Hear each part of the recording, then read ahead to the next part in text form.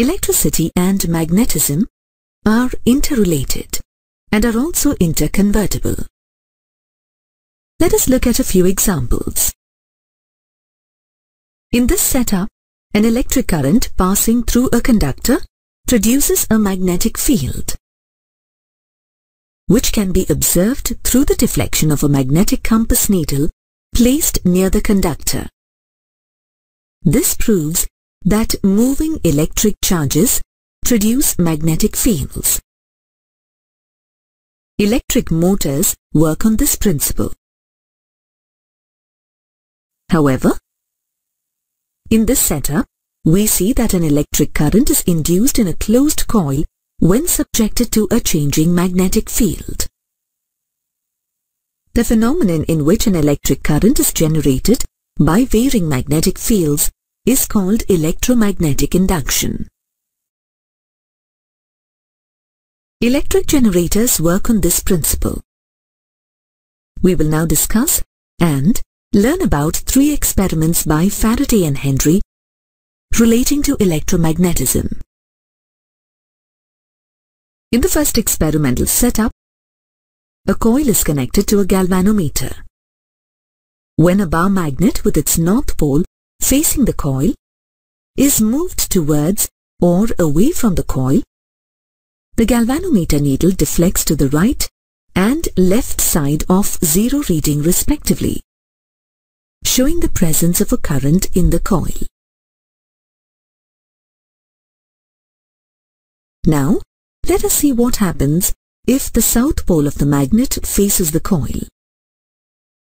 The galvanometer needle deflects to the left side of 0 reading as the magnet approaches the coil and deflects to the right when the magnet moves away from the coil, showing the presence of a current in the coil. The galvanometer needle deflects only as long as the bar magnet is in motion. Once the bar magnet comes to rest, the galvanometer needle settles down at 0 reading, indicating that there is no current in the coil. From all these observations, we can conclude that whenever there is relative motion between a bar magnet and a coil, an electric current is induced in the coil. In the second experimental setup, there are 2 coils. Coil 1 connected to a galvanometer, coil 2 connected to a battery. Due to the steady current in coil 2, a steady magnetic field is set up around the coil 2, and this magnetic field is also linked to the coil 1.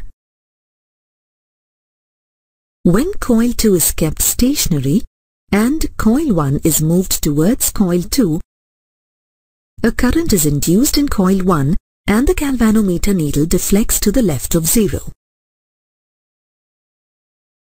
When coil 2 is kept stationary and coil 1 is moved away from coil 2, a current is induced in coil 1 and the galvanometer needle deflects to the right of 0.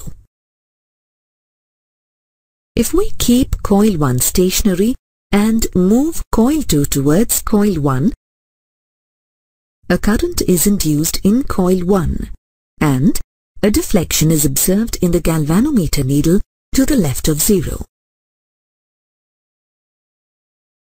Now, if we keep coil 1 stationary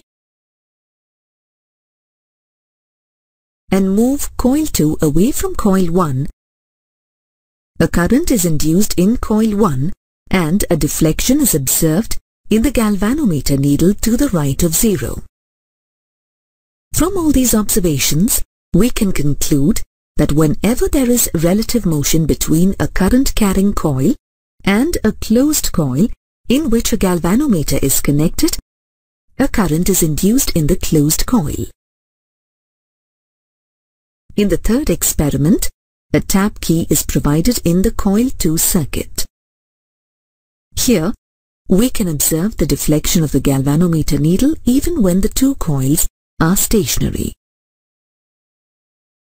This deflection is observed only at those instants when the tap key is either switched on or off. This happens because of the change in magnetic field during switching on and off. When a ferromagnetic material like an iron rod is placed coaxially along the two coils, the effect of the magnetic field linked to the coil 2 increases due to the nature of the ferromagnetic material, as it allows more number of magnetic lines of force to link within the area of the coil. Hence, the deflection of the galvanometer needle increases, indicating an increase in the induced current.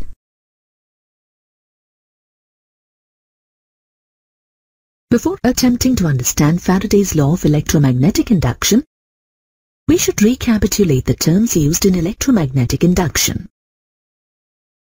These terms are representation of a surface area by a vector A, uniform magnetic field B, and magnetic flux phi B.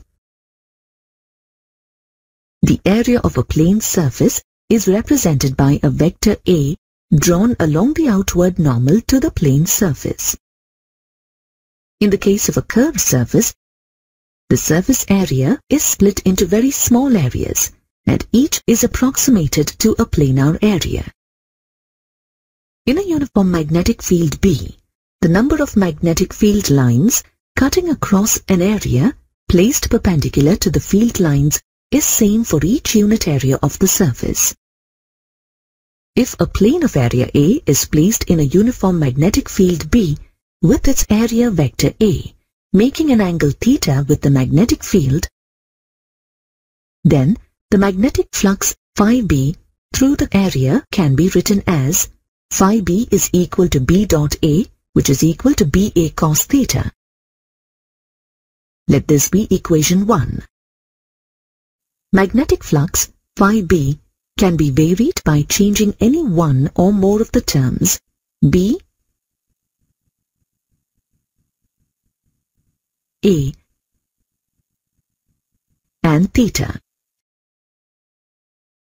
The SI unit of magnetic flux is Weber or Tesla meter squared. Magnetic flux phi B is a scalar quantity. When the magnetic field has different magnitudes and directions at the various parts of a curved surface, the magnetic flux through the curved surface is computed by extending equation 1. Phi B is equal to B1 dot dA1 plus B2 dot dA2 plus and so on, which is equal to sigma all Bi dot dAi. Let this be equation 2. So far, we have recapitulated the terms used in electromagnetic induction. Let us now learn about Faraday's experiments where we use these terms.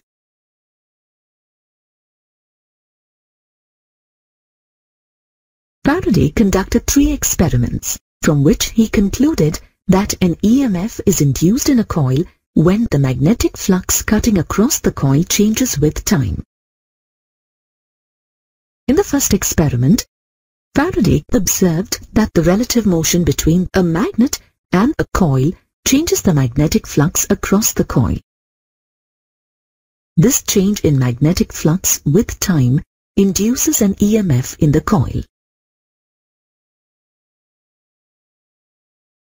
Similarly, in the second experiment, he observed that the relative motion between the two coils, one carrying a current, changes the magnetic flux across the coils. This change in the magnetic flux with time induces an EMF in the other coil.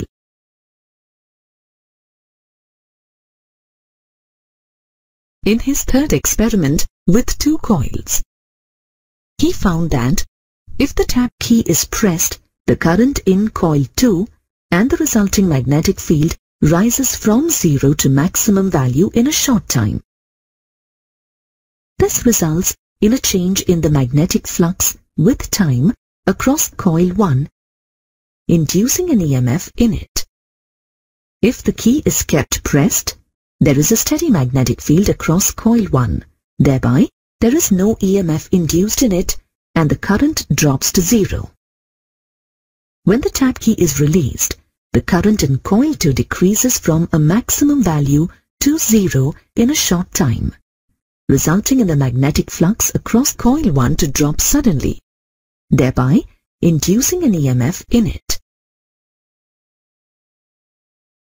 From the observations of these 3 experiments, Faraday concluded that the time rate of change of magnetic flux through a closed coil induces an EMF through it, and stated the Faraday's law of electromagnetic induction. The magnitude of the induced EMF in a circuit is equal to the time rate of change of magnetic flux through the coil. We can put this law in the form of a mathematical equation. E is equal to minus d phi b divided by dt. Let this be equation 3. In this equation, E is the induced EMF. The negative sign indicates the direction of EMF and hence the current in the closed loop. When n number of turns are closely wound to form the coil, the change of flux with time for each coil is the same, and we can write for the total induced EMF as E is equal to minus n into d phi b divided by dt. Let this be equation 4. In this equation, E is the total induced EMF. The negative sign indicates the direction of EMF and hence the current in the closed loop. Therefore, the total induced EMF can be increased by increasing the number of turns n of the coil. Before attempting to learn about Lenz's law, let us first recapitulate about the right-hand grip rule applied to a current-carrying coil. Consider a right-hand fist with the thumb extending out.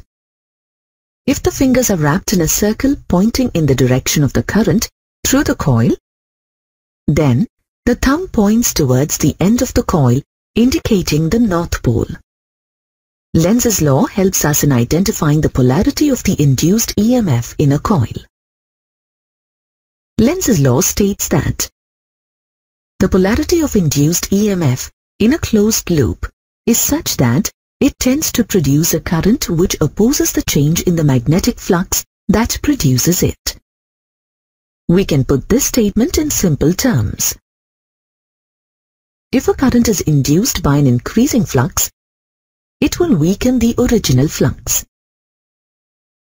If a current is induced by a decreasing flux, it will strengthen the original flux. The magnitude of the induced EMF is given by Faraday's law, which is E is equal to minus d phi b divided by dt, where E is the induced EMF in the coil and phi b is the magnetic flux. The negative sign in this equation represents the effect as stated in Lenz's law. Let us look at Faraday's experiments and apply Lenz's law to them. To identify the polarity of the induced EMF and the direction of induced current in the coil. In this experiment, the coil, which is connected to a galvanometer, is at rest. A bar magnet with its north pole facing the coil is moved towards the coil. This causes the magnetic flux through the coil to increase. A current is induced in the coil which opposes this increase in flux. The induced current is in a counterclockwise direction, looking from the bar magnet side. This current produces a north polarity towards the north pole of the magnet and opposes the motion of the magnet, thereby opposing the increase in magnetic flux through the coil. A force is required to move the magnet against this repelling force. The same magnet, when moved away from the stationary coil, causes the magnetic flux through the coil to decrease. A current is induced in the coil which opposes this decrease in flux. The induced current is in a clockwise direction looking from the bar magnet side.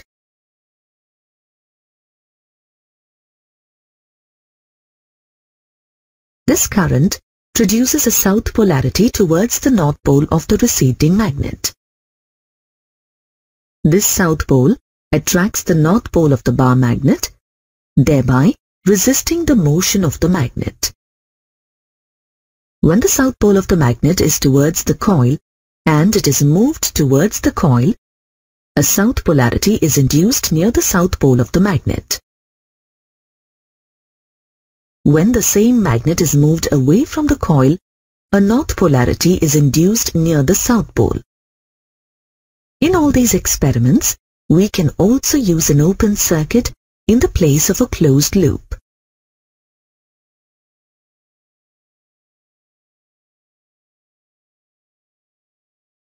In this case too, an EMF is induced, but there is no induced current in the coil. The direction of this induced EMF can be found using Lenz's law. Here is an easy way to understand the direction of induced currents and EMF. We have so far taken Lenz's law for granted. Suppose that the induced current is in the direction opposite to the one given in the figure. In that case, the south pole due to the induced current will be near the approaching north pole of the magnet, causing the bar magnet to be attracted towards the coil. A gentle push on the magnet will start the process of motion, and its velocity and kinetic energy will continuously increase without expending any energy. If this is true, we can construct a perpetual motion machine with a suitable arrangement. This violates the law of conservation of energy and hence cannot happen. So, we can conclude that Lenz's law is correct. In all the experiments discussed, a force is required to move the magnet bar either towards or away from the coil. The product of the force and the distance moved gives the work done on the magnet. The work is done by spending some mechanical energy by the person conducting the experiment. The mechanical energy is converted to electrical energy in the coil. The electrical energy is converted into heat energy by heating up the coil, which is dissipated into the atmosphere. From these observations, we can say that the energy is only converted from one form to another, or the energy is conserved. We have studied about induced EMF in a circuit due to the rate of change of magnetic flux through the circuit. This happens due to the relative motion between the coil C1 and the bar magnet. We know that the induced EMF E is equal to minus d phi by dt, where d phi by dt is the time rate of change of the magnetic flux and the minus sign is in accordance with the Lenz's law. Let this be equation 1. Now let us study about induced EMF produced due to the motion of a conductor in a magnetic field. Consider PQRS to be a rectangular metallic loop having a galvanometer G connected between R and S. The part PQ can slide forwards or backwards in between the parts PS and RQ of the loop. Let us now place PQRS in a uniform magnetic field such that its plane is perpendicular to the magnetic field. For a time-independent magnetic field, the magnetic induction B remains constant both in magnitude as well as direction. Let the length of PQ be L and that of RQ be X. Let the conductor PQ move towards the ends SR with a constant velocity V. We observe that the conductor PQ, the direction of the magnetic induction B, and the velocity V of the conductor are mutually perpendicular to each other. we see that the conductor initially is at a distance x from the RS end. As the conductor moves towards the RS end, it is displaced from its original position and its velocity v can be written as dx by dt. Since the plane of the loop is normal, that is, perpendicular to the magnetic field, maximum magnetic flux passes through the loop. This magnetic flux, phi b, passing through the loop is equal to the product of the magnetic induction B and the area A of the enclosed loop. The product of L and X represents the area swept A. Hence, we can now rewrite the magnetic flux phi B as equal to BLX since A equal to LX. As the conductor moves towards the RS end, we see that X is varying and hence the area A enclosed by the loop also changes with the time. Therefore, we see that magnetic flux phi B also changes with time as the magnetic flux depends on the area enclosed. Hence, according to principle of electromagnetic induction, an induced EMF is developed across PQ.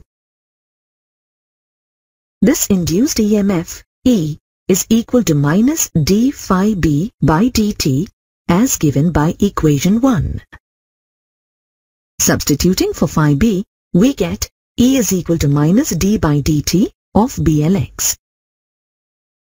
As B and L are constant and only X is the variable, we can write E is equal to minus BL into dx by dt.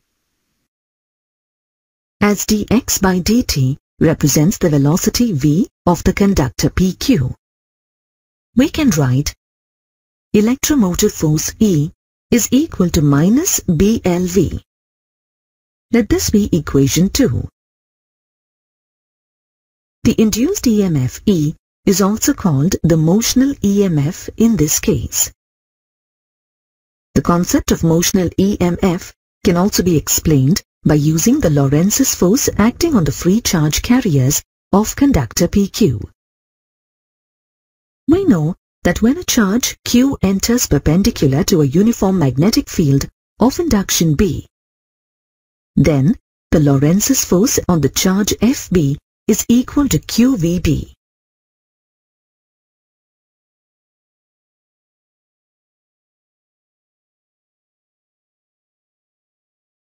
As the conductor moves with a speed v, free electrons in the conductor also moves with speed v in the magnetic field B in addition to the random velocity they have within the metallic conductor PQ.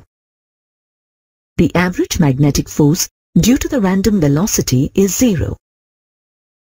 But the average magnetic force on each free electron due to velocity v is Fb equal to QVB, where Q is the charge on the electron equal to minus 1.6 into 10 power minus 19 coulomb. From Fleming's left-hand rule, we can say that in this situation, the magnetic force on a positive charge moving with velocity v in this magnetic field will be along PQ. In accordance with the same rule, we can see that the force on the electrons Fb will be directed along QP. And we see that the free electrons in the conductor move towards P. As a result of this movement, a negative charge builds up at P and a positive charge appears at Q. An electric field is developed within PQ such that the electric field exerts a force Fe equal to QE on each electron. In electrostatic equilibrium, the force Fe will be equal to Fb, and this build of charge stops. Since Fe becomes equal to Fb, we have QE equal to QVB. Simplifying, we get E equal to Vb. Due to the charge buildup, a potential difference is developed across PQ, which is the induced EMF E. We know that the potential difference E is equal to E into L. Substituting the value for the electric field strength E equal to VB, we get induced EMF E equal to BLV. Since Lenz's law is obeyed here also, we can write this induced EMF as E equal to minus BLV. This induced EMF E is the motional EMF. Due to the induced EMF, an induced current flows in the closed loop PQRS, and the current can be detected by the galvanometer. This induced current flows along the path QRSP. This equation for the motional EMF derived in this manner is the same as the equation 2 which we derived earlier. Now, consider the case when the conductor PQ is stationary in the magnetic field, but the magnetic field varies with time. That is, its magnitude or direction, or both magnitude and direction are changing with time. Since the conductor is at rest, its velocity v is equal to 0, and as seen earlier, the magnetic force Fb equal to QVB is 0. The moment the magnetic field starts varying, an induced current flows in the loop which can be detected by the galvanometer.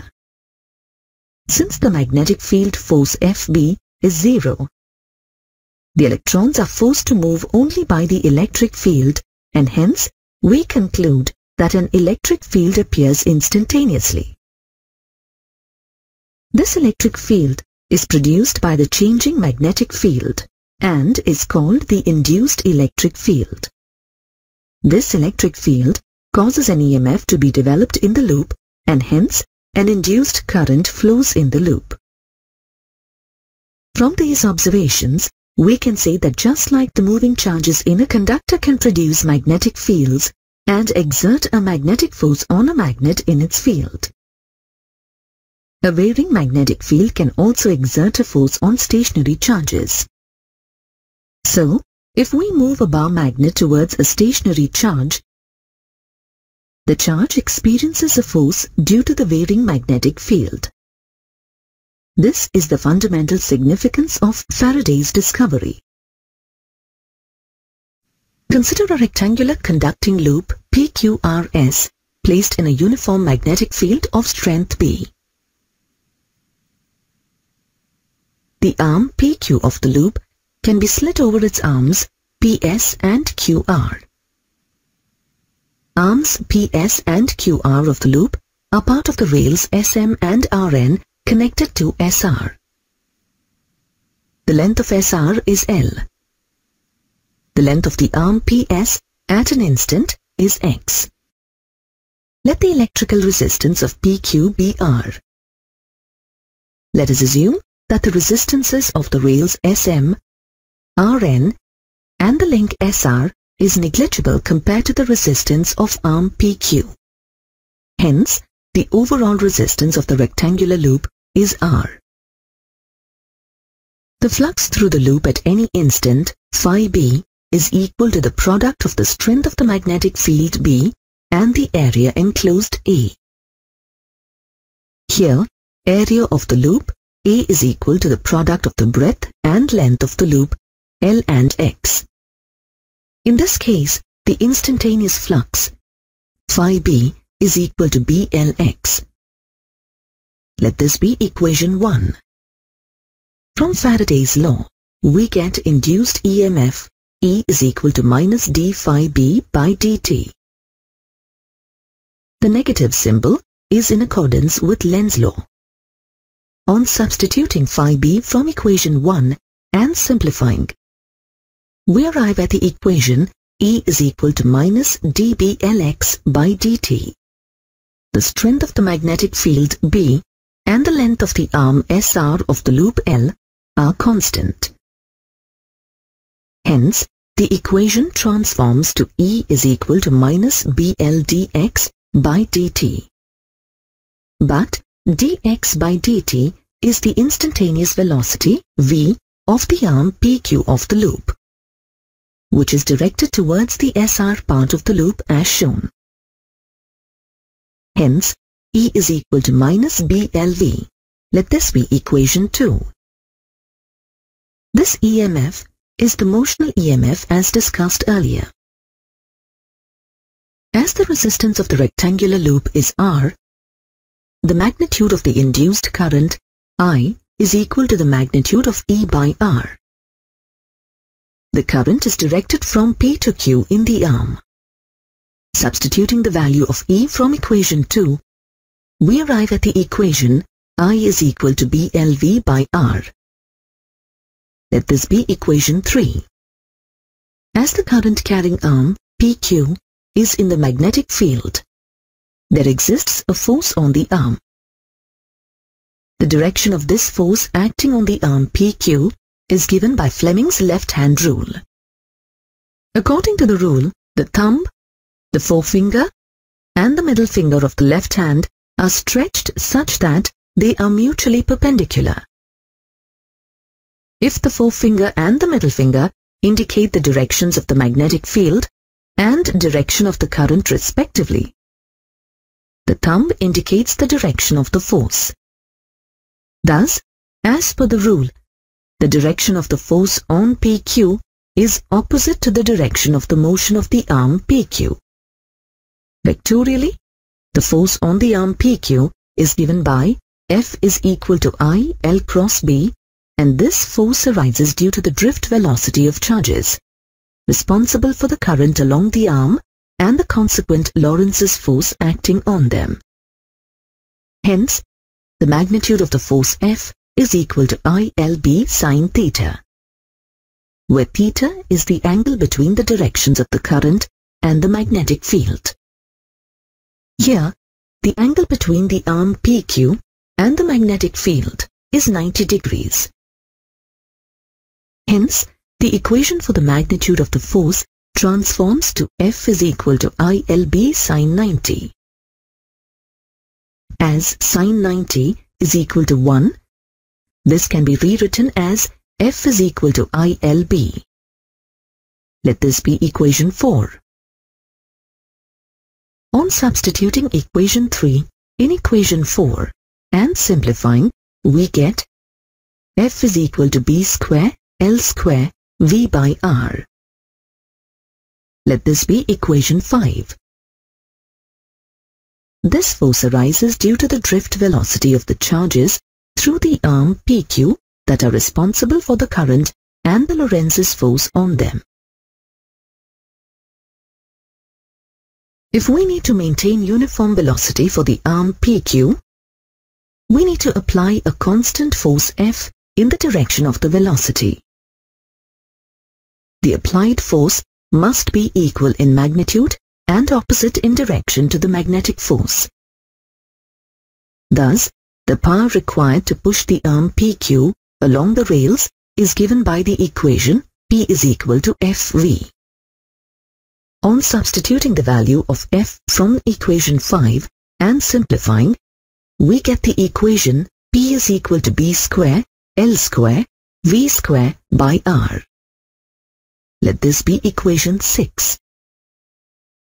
Notice that the work done in moving the arm PQ is mechanical in nature. This mechanical energy is converted into heat energy when the work is done. This energy, referred to as joule heat, is given by Pj is equal to I square R. On substituting the value of I from equation 3 and simplifying, we get Pj is equal to B square L square V square by R. Let this be equation 7. Notice that the right-hand sides of the equations 6 and 7 are equal, thereby confirming the law of conservation of energy.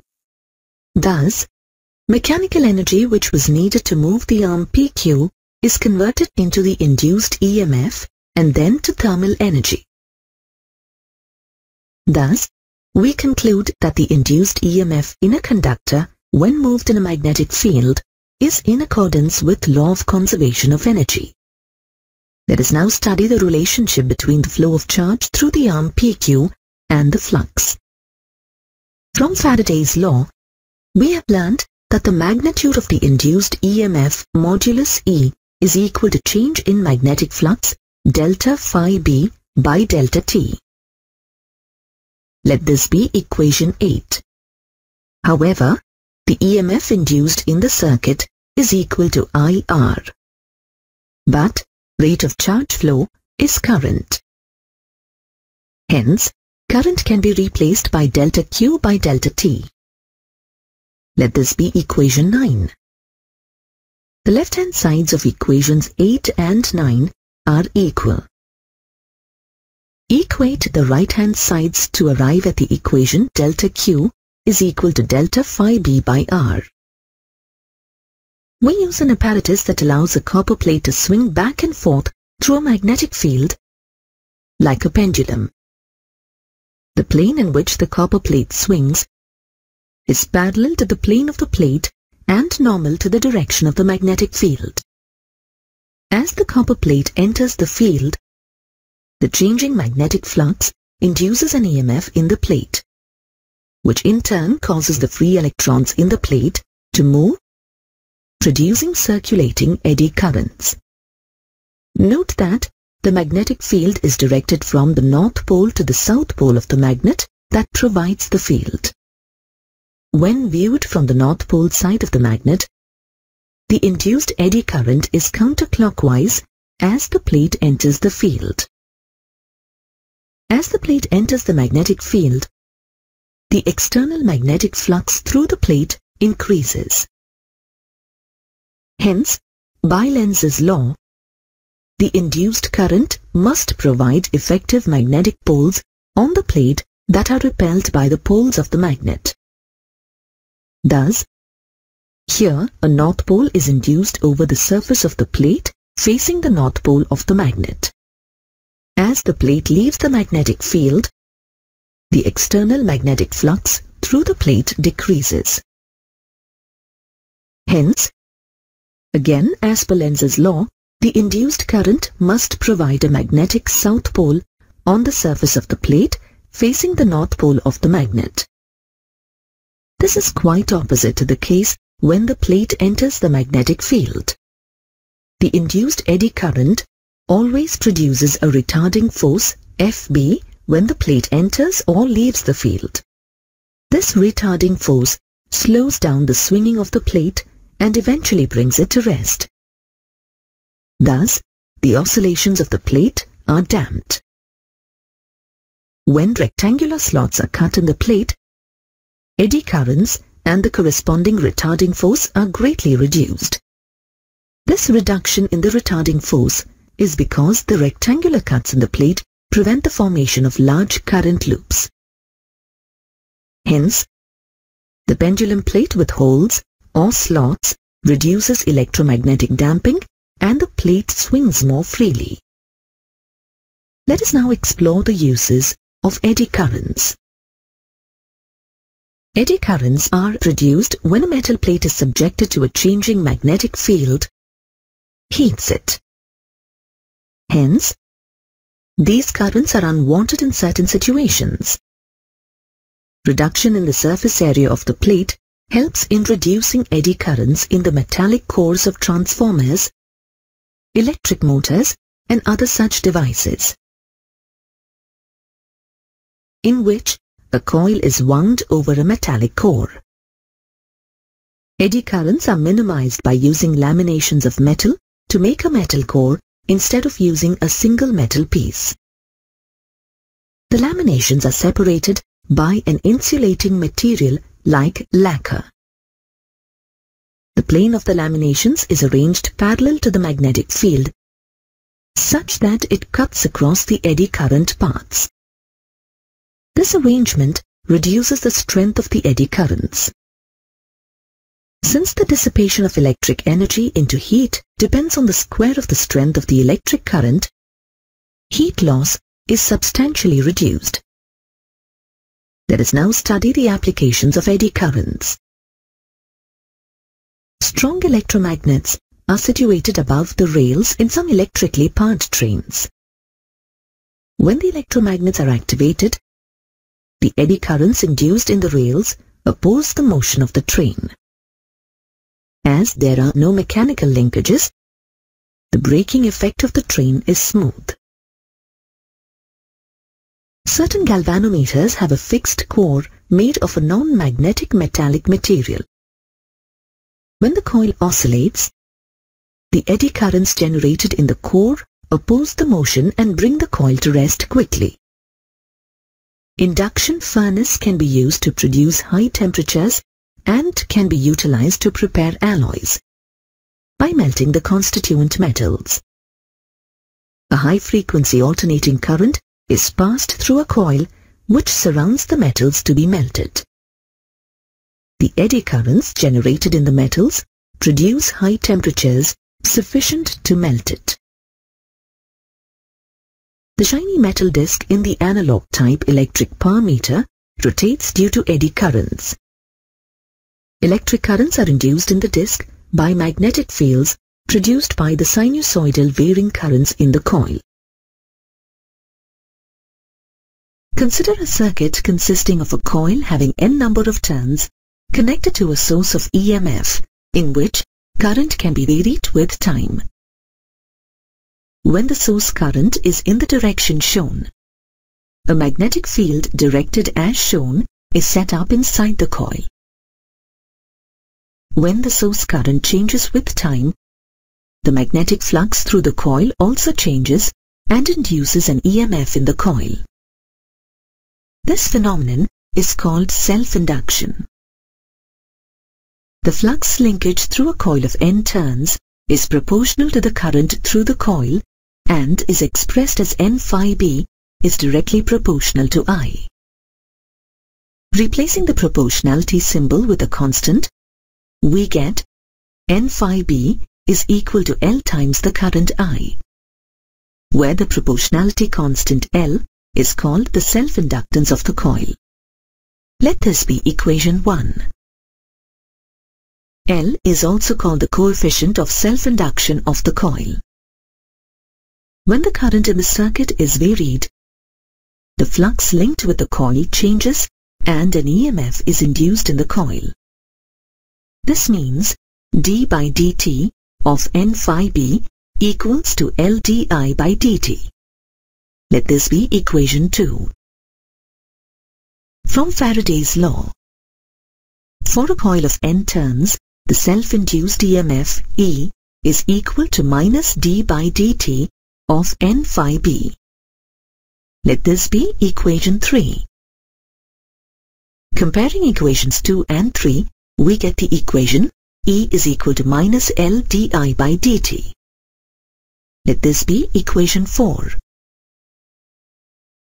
It is important to know that from Lenz's law, the polarity of this induced EMF is such that it opposes the change in the magnetic field from the source current. Even Faraday's equation confirms that the self-induced EMF opposes any change of current in the coil. Thus, this self-induced EMF is also called back EMF. The self-induced EMF plays the role of inertia. It is the electromagnetic analog to mass in mechanics. Hence, work needs to be performed to establish a current in a circuit, and it is stored as magnetic potential energy. For a current I, at an instant in a circuit, the rate of work done is dW by dt is equal to modulus of E times I. Let this be equation 5.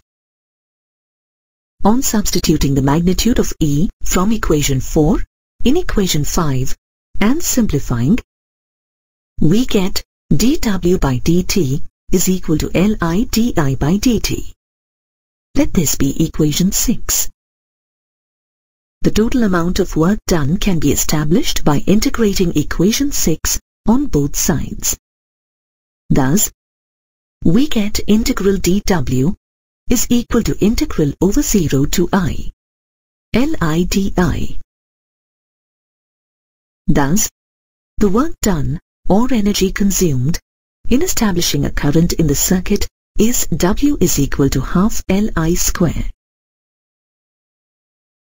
This expression is similar to the expression for kinetic energy of a particle of mass m moving with velocity v, which is given by E is equal to half mv square.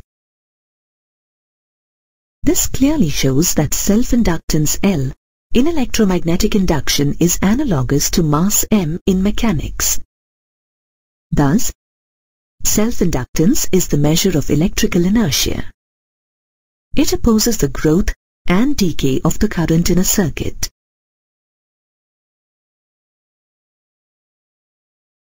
Let us now calculate the self-inductance of a long solenoid. Let the length of the solenoid be L, the current through it be I, the number of turns be N, and its area of cross-section be A. Let the number of turns per unit length of the solenoid be N, which is equal to N by L. The magnetic field induced in the solenoid due to the current I is B is equal to mu naught Ni. Let this be equation 7. Here, we neglect the edge effects of the solenoid, thus assuming the magnetic field in the solenoid to be uniform throughout.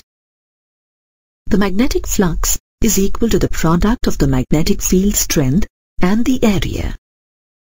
Thus, phi B is equal to BA. Let this be equation 8.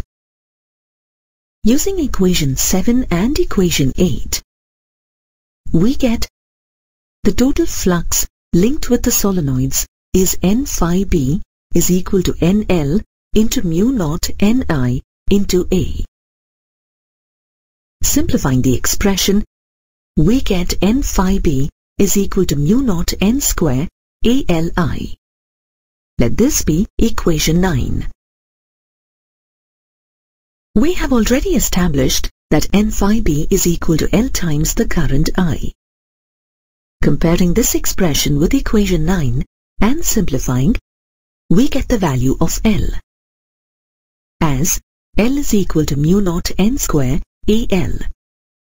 Let this be equation 10. If the space in the coils of the solenoid is filled with the material of magnetic permeability mu r, then L is equal to mu r mu naught N square AL. Let this be equation 11. Note that the self-inductance of the solenoid depends on the geometry and the permeability of the medium.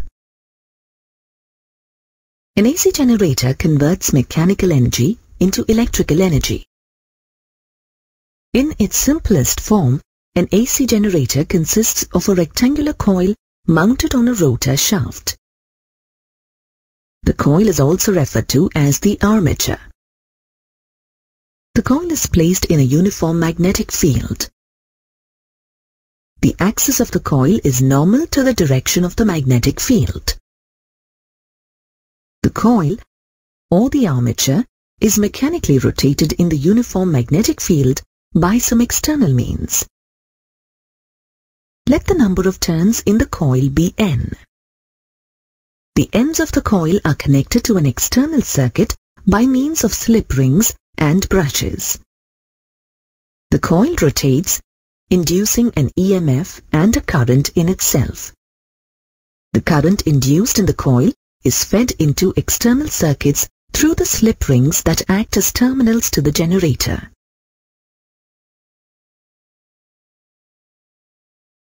Let us now find the expression for the EMF generated by an AC generator. Consider the area vector A for the coil. The area vector is normal to the plane of the coil. Initially, let the area vector lie in the direction of the magnetic field. This implies that plane of the coil is normal to the direction of the magnetic field. Let theta be the angle between the area vector A and the magnetic field B at a given instant of time t. When the coil is rotated at a constant angular velocity omega, the value of theta at the instant of time t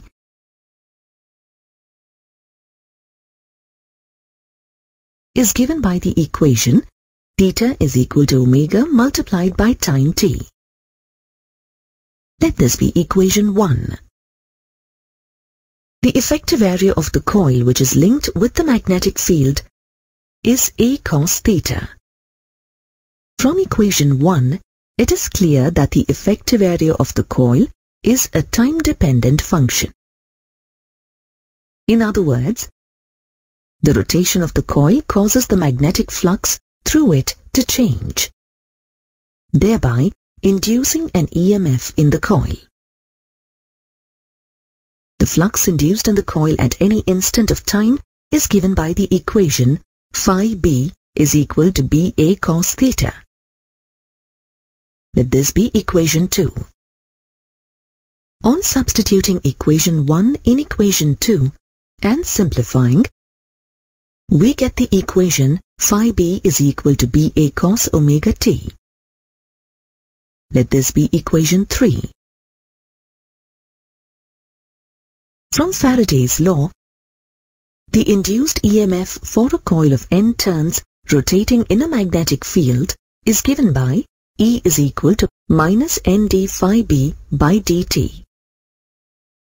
The negative sign is in accordance with Lenz's law.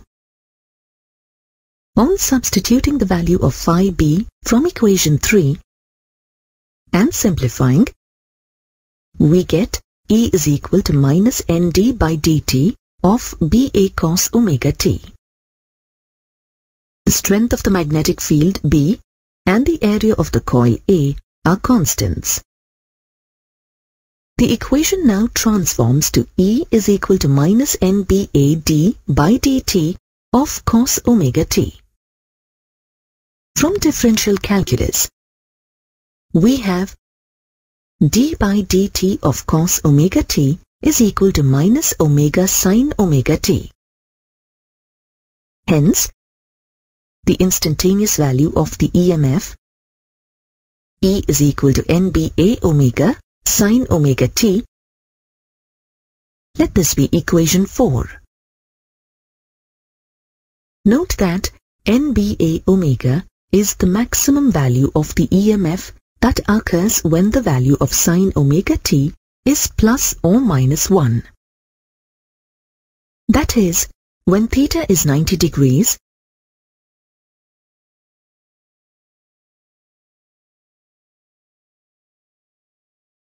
or 270 degrees.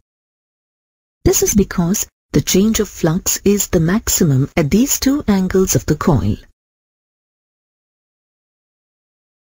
As the value of sine function varies from plus 1 to minus 1, the sign or polarity of the EMF changes with time. Accordingly, the direction of the induced current changes periodically. For this reason, this current is called an alternating current.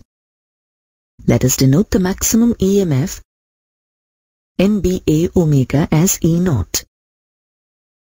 Then, the instantaneous EMF E is equal to E0 sin omega t. Let this be equation 5. We know that omega is equal to 2 pi nu, where nu is the frequency of revolution of the generator's coil. Substituting the value of omega in equation 5, we get E is equal to E0 sin 2 pi nu t. Let this be equation 6. Thus, equation 6 gives the expression for the instantaneous value of the EMF.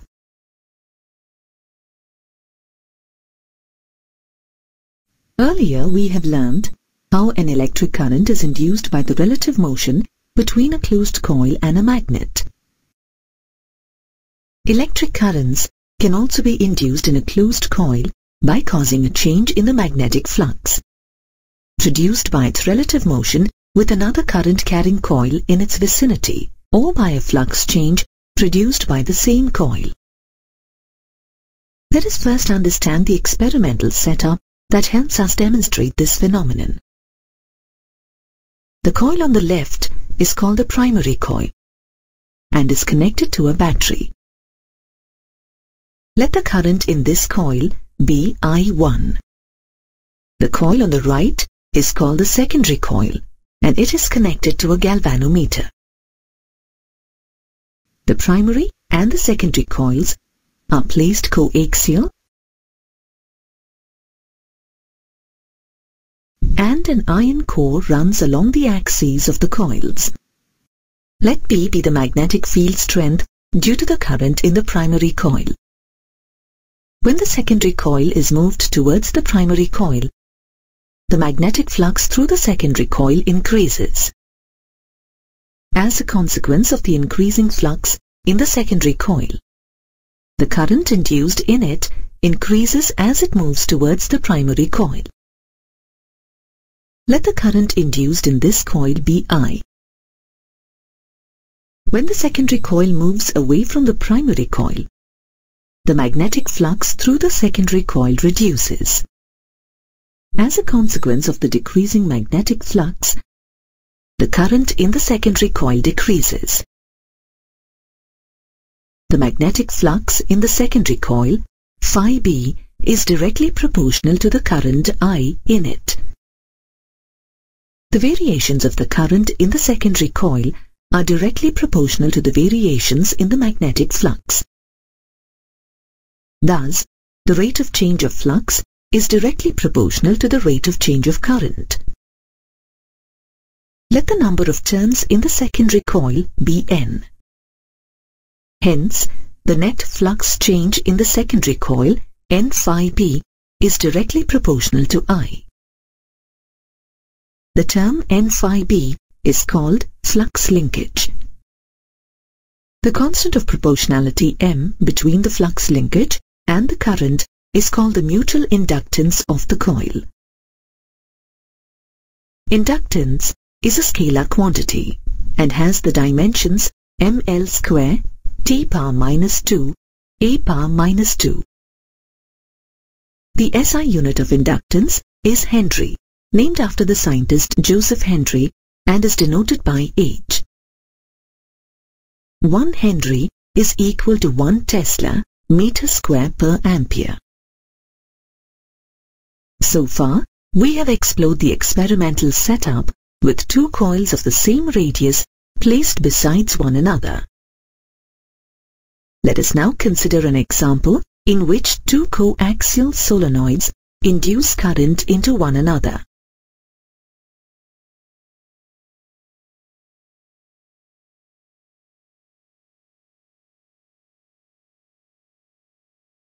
Consider two coaxial solenoids S1 and S2 of length L. Let the radius of the inner solenoid S1 be R1 and the number of turns per unit length be N1.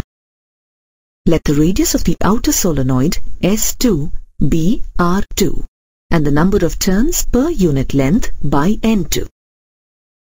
Let N1 and N2 be the total number of turns in coils S1 and S2. Thus, we have N1 is equal to N1L and N2 is equal to N2L. When a current I2 is passed through the coil S2, a magnetic flux is set up within the coil and this flux is linked with the coil S1. Let us denote this magnetic flux by phi 1. Let this be the flux per turn of the coil. Then, the total flux linkage with solenoid S1 is N1 phi 1 equal to M12 I2.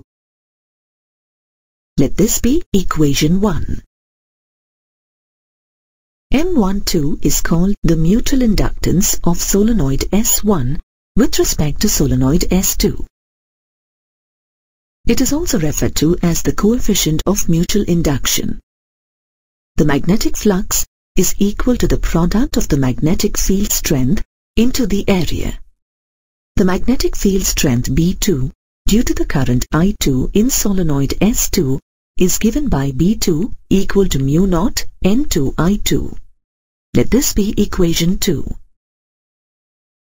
Area of the coil in solenoid S2, A is equal to pi R1 square. Let this be equation 3.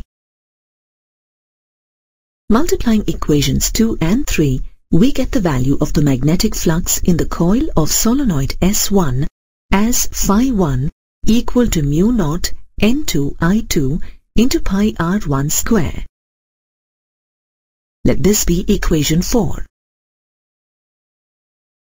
Also, we know that N1 is equal to N1L. Let this be equation 5. On multiplying equations 4 and 5 and simplifying the right-hand side, we get the expression N1 phi1 equal to mu naught N1 N2 pi R1 square Li2. Let this be equation 6. Equating the right-hand side expressions of equation 6 and equation 1 and simplifying, we get M12 is equal to mu naught N1 N2 pi R1 square L. Let this be equation 7. Note that for these calculations, we neglected the edge effects and consider the magnetic field to be uniform throughout the length and width of the solenoid S2. Also, solenoids of equal length were chosen. This is a good approximation, keeping in mind that the solenoid is long, implying L is much greater than R2.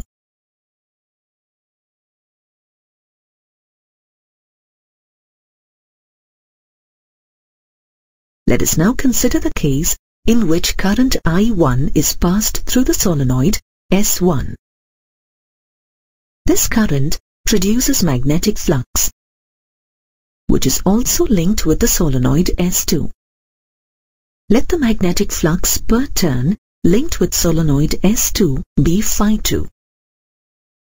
Then, the total flux linkage with solenoid S2 is N2 phi2 is equal to M21 I1. Let this be equation 8. M21 is called the mutual inductance of solenoid S2 with respect to solenoid S1. It is also referred to as the coefficient of mutual induction. The magnetic flux is equal to the product of the magnetic field strength into the area. The magnetic field B1 due to the current I1 in solenoid S1 is given by B1 is equal to mu naught N1 I1. Let this be equation 9. Area of the coil in solenoid S1, A is equal to pi R1 square. Let this be equation 10. Here, we assume the flux due to current I1 through S1 is completely confined to the solenoid S1 only. This is because the solenoids are very long. On multiplying equations 9 and 10, we obtain the magnetic flux per turn through the coil of solenoid S2 as phi2 equal to mu naught N1 I1 into pi R1 square. Let this be equation 11. We also know that N2 is equal to N2L. Let this be equation 12. On multiplying equations 11 and 12 and simplifying the right-hand side, we get the equation N2 phi2 is equal to mu naught N1 N2 pi R1 square L I1. Let this be equation 13. Equating the right-hand side of equation 13 and equation 8 and simplifying, we get the expression M21 is equal to mu naught N1 N2 pi R1 square L. Let this be equation 40. Comparing equations 7 and 14, we get M12 is equal to M21. Let M12 is equal to M21 be equal to M, which is equal to mu naught N1 N2 pi R1 square L. Note that the mutual inductance is neither dependent on the current nor the magnetic flux. It is dependent on the geometrical dimensions of the solenoid. This expression is true when the medium within the solenoids is air. If the medium within the solenoids has relative permeability mu r, then M is equal to mu naught mu r N1 N2 pi R1 square L.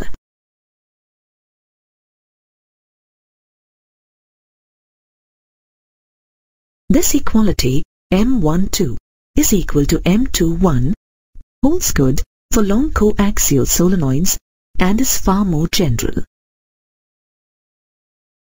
Even though the inner solenoid S1 is much smaller than the outer solenoid S2, calculation of flux linkage with inner solenoid is possible as it is effectively immersed in the uniform magnetic field due to the current through the outer solenoid. Thus, calculation of mutual inductance M12 is easy. However, in this case, it is difficult to find the flux linkage with outer solenoid due to the current through the inner solenoid. This is because the magnetic field due to the inner solenoid would vary across the length as well as the cross-section of the outer solenoid. Thus, calculation of mutual inductance M21 becomes difficult. Let us now take a look at how a change of current affects mutual inductance. Let us consider an experimental setup in which there is a coil C1 that is connected to a galvanometer G and another coil C2 connected to a battery. EMF is induced in coil C1 wherever there is any change in current through coil C2. Let Phi1 be the flux through coil C1 of N1 turns when current in coil C2 is I2. We know that N1 Phi1 equal to Mi2. The rate of change of current is equal to the rate of change of flux. This means that dN1 Phi1 by dt is equal to dMi2 by dt. The EMF induced in coil C1 is given by E1 is equal to minus d N1 Phi1 by dt. This implies that E1 is equal to minus M di2 by dt. Remember, only flux and current change. Hence, M is a constant. This equation shows that a varying current in a coil can induce EMF in a neighboring coil. Let us now solve an example to reinforce our understanding of mutual inductance. A current I passes through the outer ring of two coplanar concentric loops of radii R1 and R2. R1 is much greater than R2. What is the mutual inductance between the two loops? The magnetic field induced by a current I at the center of the ring of radius R1 is B1 equal to mu naught I by 2R1. The flux through the ring of radius R2 is given by Phi21 equal to B1A2. This implies that Phi21 is equal to mu naught I by 2R1 into pi R2 square. Mutual inductance M is given by Phi21 by I. On substituting the value of Phi21 and simplifying, we get the value of mutual inductance as mu naught pi R2 square by 2R1.